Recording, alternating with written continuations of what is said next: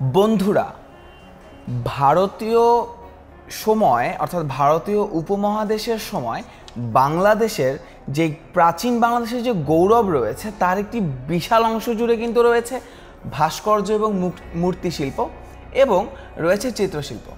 আজকে আমরা এই দুটি সম্পর্কেই জানব। তোমরা কি জানো ওয়ারী বটেশ্বর, মহাস্থানগড়, পাহাড়পুর, ময়নামতি প্রভৃতি স্থানে আবিষ্কৃত পোড়ামাটি, পাথর ও ধাতব ভাস্কর্য মূর্তি শিল্প উৎকর্ষে সাক্ষ্য বহন করে। তোমাদেরকে একটি ছবি দেখাচ্ছি, এই দেখো। এটি হচ্ছে গুপ্ত সময়ের অর্থাৎ গুপ্ত রাজবংশের একটি ভাস্কর্য। গুপ্ত ভাস্কর্যের ধারাবাহিকতায় পাল যুগে ভাস্কর্য শিল্প এক নতুন রূপ লাভ করে। দেখাই যায় যে কত উন্নত ভাস্কর্য আমরা দেখতে পাচ্ছি। এমনকি জানো যে গুপ্ত ভাস্কর্যের এই ধারাবাহিকতায় পাল যুগে ভাস্কর্য শিল্প যে নতুন রূপ লাভ করে তাকে নাম দেয়া হয় পাল স্কুল অফ স্কাল্পচারাল আর্ট, অর্থাৎ পাল স্কুল অফ স্কাল্পচারাল আর্ট নামে একটি নতুন রূপ ভাস্কর্য শিল্পকে কেড়ে নেয়। আরেকটি গুরুত্বপূর্ণ বিষয় হচ্ছে বাংলাদেশের ভাস্কর্য শিল্প এত ভালো ছিল যে তা স্থান করে নেয় সর্বভারতীয় শিল্পকলার আসরে।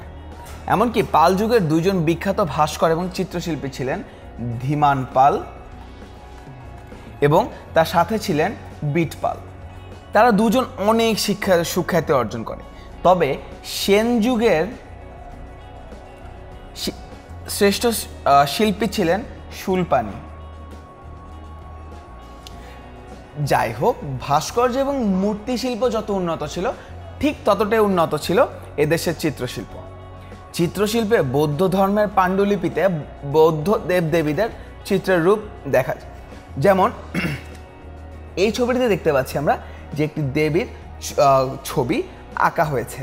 তখন কিন্তু অনেক সূক্ষ্মভাবে এবং অনেক যত্নের সাথে এই ছবিগুলো আঁকা হতো। এমনকি জানো যে দশম থেকে দ্বাদশ পর্যন্ত শতকের 24টি চিত্রিত বৌদ্ধ পাণ্ডুলিপি, কয়টি? 24টি চিত্রিত বৌদ্ধ পাণ্ডুলিপি এ পর্যন্ত আবিষ্কৃত হয়েছে। এখন দুটি ভারী ভারী শব্দ বলবো। প্রথমটি হচ্ছে প্রজ্ঞাপারমিতা এবং দ্বিতীয়টি হচ্ছে অষ্টসাহস্রিকা। মনে স্বাভাবিকভাবেই প্রশ্ন আসতে পারে এ দুটি কি? এ দুটি হচ্ছে পাণ্ডুলিপি, অর্থাৎ প্রজ্ঞাপারমিতা ও অষ্টসাহস্রিকা প্রভৃতি পাণ্ডুলিপির চিত্রগুলো গুণগত মানে চিত্রশিল্পের উৎকর্ষের কথাই প্রমাণ করে। এমনকি জানো পরবর্তীকালে চতুর্দশ অর্থাৎ 14 শতকে নেপাল ও তিব্বতের চিত্রকলায় পাল যুগের একটা চিত্রশিল্পের প্রভাব লক্ষ্য করা যায়। সম্প্রতি 2.5 বছর 2500 বছর এর প্রাচীন ওয়ারী বটেশ্বরে আবিষ্কৃত মৃৎপাত্র, স্বল্প মূল্যবান পাথরের পুঁতি এবং কাচের পুঁতিতে চিত্রশিল্পে ব্যবহার দেখা গেছে। আজকের মতো এতটুকুই। ওই যে একটি কুইজ দিয়ে শেষ করতে হচ্ছে। প্রশ্নটি হচ্ছে সেন যুগের শ্রেষ্ঠ শিল্পী কে ছিলেন? তিনি কি ধীমান পাল, নাকি বিট পাল, নাকি শূলপাণি, নাকি সন্ধ্যাকর নন্দী? প্রশ্নের উত্তরটি কোনটি? ভিডিওটি পজ করো এবং আমাদেরকে উত্তরটি জানিয়ে দাও।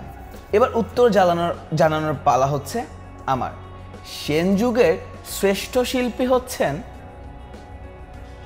শূলপাণি। তিনি সেন যুগের শ্রেষ্ঠ শিল্পী ছিলেন। আজকের মতো এতটুকুই। 10 মিনিট করে সাথে থাকার জন্য ধন্যবাদ।